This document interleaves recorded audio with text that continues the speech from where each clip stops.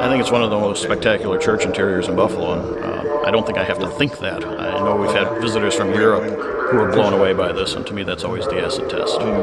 This is really part of the fabric of what Buffalo is, and to lose it, I think, would be a huge cultural loss, a huge artistic loss. And ultimately that's going to reflect back on us and the kind of decisions we're making right here, right now, when we have an opportunity to make them. These buildings are a reminder of who we are and maybe who we should be and maybe where we need to go with things.